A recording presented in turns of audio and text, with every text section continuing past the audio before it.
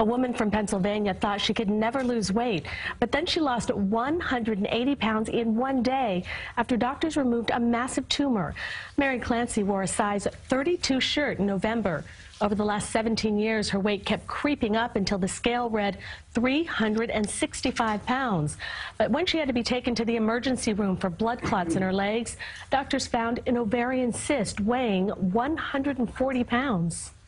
I was getting to be a fat little old lady. I'd go to the doctors and he'd say, well, let's do tests, and we'd do tests and everything would be great. You can understand how it might have gotten missed when it was a 5-pound tumor, but when it was a 140-pound tumor, it's tough to miss it in that later stage. Surgeons removed the 140-pound cyst and 40 pounds of skin. Clancy's doing just fine now, but she says she has hardly anything to wear.